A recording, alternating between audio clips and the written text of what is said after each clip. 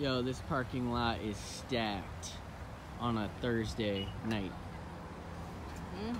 News just broke. They're canceling schools in Ohio. They hit these canned goods. These shelves are ravaged. Ooh. There goes the ramen aisle. Spaghetti. Got some lasagna left.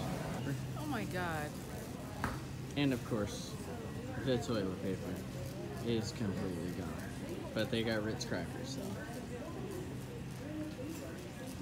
Yep, this whole thing used to be toilet paper.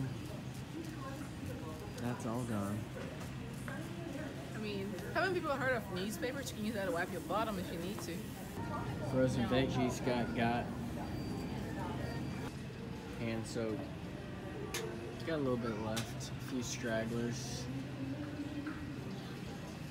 Yep, that hand soap pretty well got cleared out. Of course, you knew the bleach was going to be out. That's where the water was.